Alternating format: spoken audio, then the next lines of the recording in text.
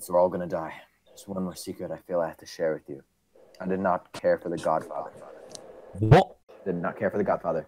How can you even say that, Dad? Didn't like it. Peter, it's so good. It's like the perfect That's movie. what everyone always said. Whenever I say. Robert De Niro, Al Pacino. I mean, you never see Robert Duvall. Fine actor. Didn't like the movie. Why not? Couldn't get into it. Explain yourself. What didn't you like It about insists it? upon itself, Lois. What? It insists upon itself. What does that even mean? Because it has a valid point to make. It's insisted. It takes forever getting you in. It's been like 6.5 hours, and can't even get through. I never even finished the movie. Never seen the ending. You've never seen the ending?